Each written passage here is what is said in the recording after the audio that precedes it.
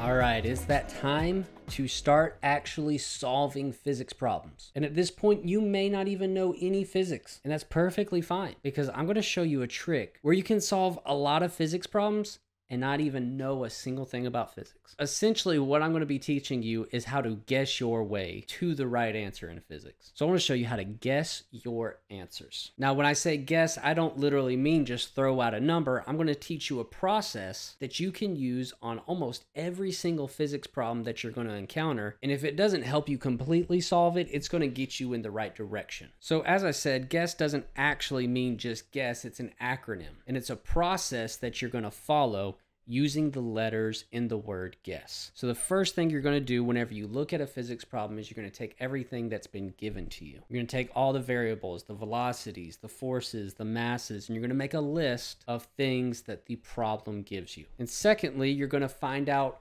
the unknown. What does the problem want you to actually solve? And you're going to take those two pieces of information, the givens and the one unknown, and you're going to use that to find the right equation to solve your answer. Now, once you have all the givens, you have the unknown, and you have the equation, then it's easy to solve the physics problems.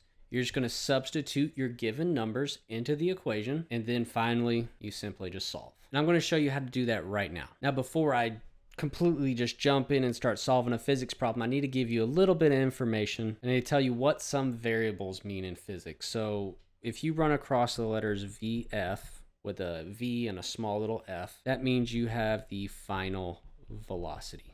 And if you run across V with a little zero, V naught is what we call it, that means you have the initial velocity. And if you run across a delta x, that means you have the change in position of the object. So change in position. Sometimes you'll see that as xf or x naught, means the same thing. And if you come across the letter A, that means, well, acceleration. And T, probably the easiest one, T means time. So keep all that in mind, maybe write it down, keep it handy. And I'm going to give you three different equations. So here are three of the kinematic equations that you will run into when you're doing physics. And you might look at that and think, okay, I'm already going cross-eyed, that's a little intimidating. Or you might look at it and say, oh, that doesn't look bad at all, that looks pretty easy. Either way, whichever category you come in, what I'm going to show you is extremely handy. So let's solve a physics problem using the guess method and those three equations that I just had up here. Okay, so I'm going to slide back and forth and we'll look at it. So here is our question. It says a car driving 30 meters per second accelerates at a rate of 1.5 meters per second squared until it reaches a velocity of 50 meters per second. How far did the car travel during this period of acceleration? Now, you may have an idea of velocity and acceleration, and you may know what those things mean, or you may have no clue what they mean. It doesn't matter. When you read through this problem, you can use the guess method to solve for it. So I'm going to write out the letters G.U.E.S.S.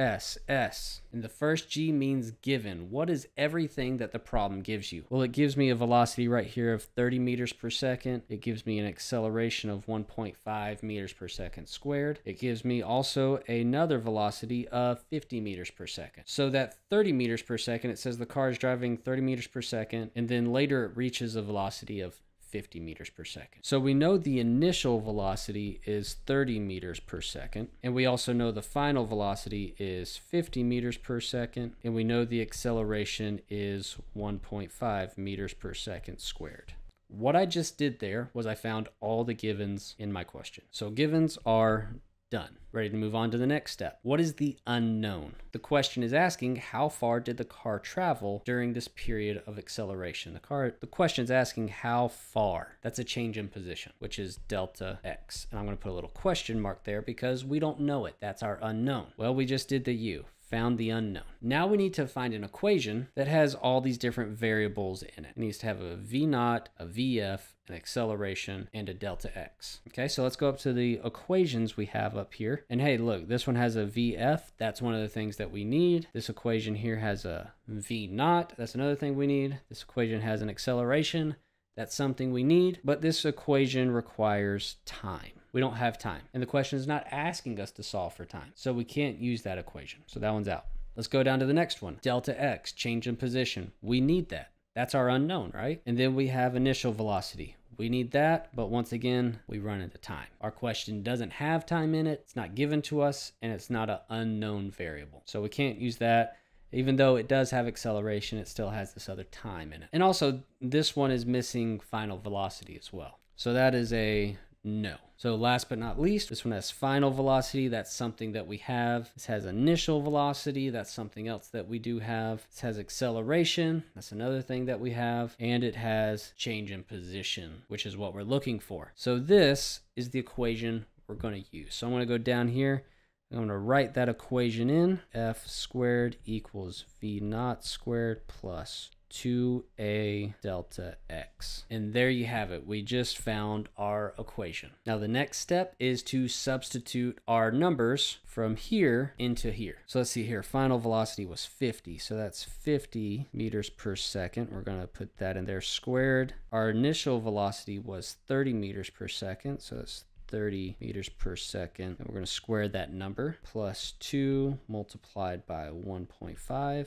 And then we're just going to leave delta x there because that's our unknown variable. And then when you plug these numbers into your calculator, you're going to see 50 squared. I believe that's 2,500. And then 30 squared, that's 900 plus, let's go ahead and multiply 2 times 1.5. That's 3 delta x. Let's subtract 900 from both sides. That means the 900 cancels out on the right side, and we're left with 1,600 on the left side. We're going to keep the 3 and the delta x. We're going to carry those down. You divide both sides by 3. Cancels the 3 out on the right side. 1,600 divided by 3. Plug that in your calculator. You're going to get 533.3 equals delta x, your change in position. And there we got our answer, but we need to make sure we have our units in our answer. And I always like to write my answers where it has the variable I'm solving for on the left equals 533.3, and then position is measured in meters, or change in position is measured in meters. So there you go. Your units would be meters, and there you have it. We just solved a physics problem, and we don't even really know physics yet. Anyway, if this was helpful to you and you want more help in future physics videos, I got a lot more on my YouTube channel, so go and check it out.